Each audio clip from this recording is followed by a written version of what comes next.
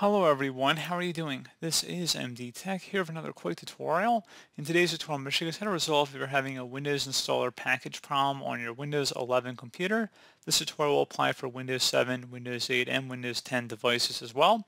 So if you're coming across an issue where you're unable to install programs and applications, this should hopefully be a pretty straightforward process, guys. And without further ado, let's go ahead and jump right into it. So we're going to start off by opening up the Start menu. And you want to type in regedit, so regedit.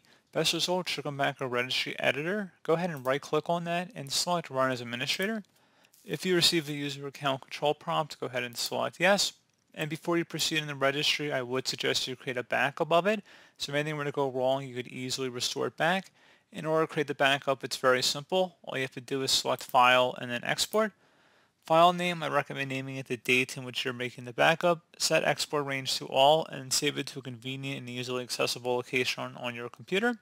And if you need to import it back in, all you would do is select file and then import and then navigate to the file location. So again, pretty straightforward. And now we're ready to begin. So we're going to start by double clicking on the HKey classes root folder.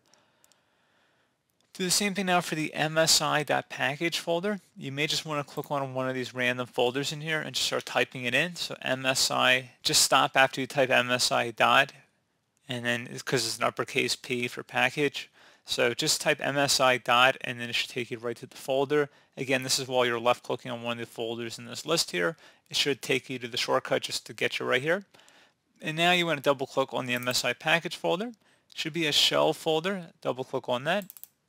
And now you want to right click on the shell folder, select new, and then select key.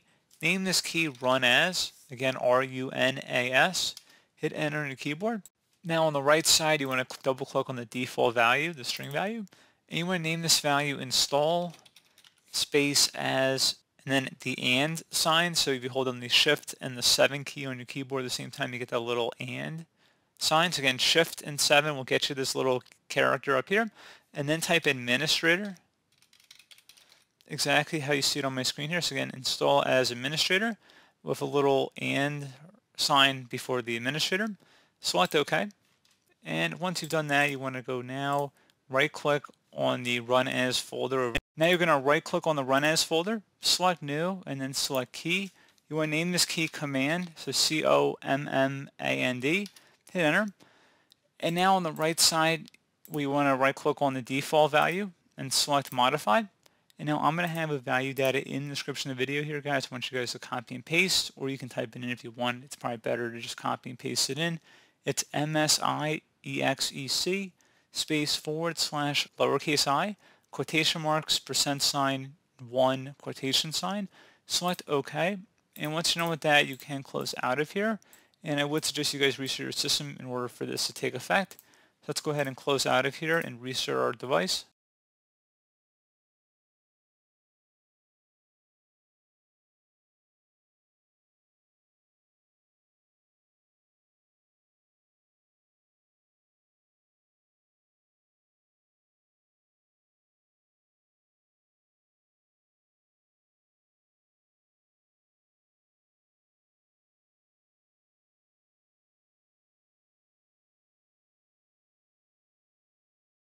So there you go, guys. Hopefully I was able to resolve your problem. And as always, thank you for watching this brief tutorial. Do hope I was able to help you out, and I do look forward to catching you all in the next tutorial.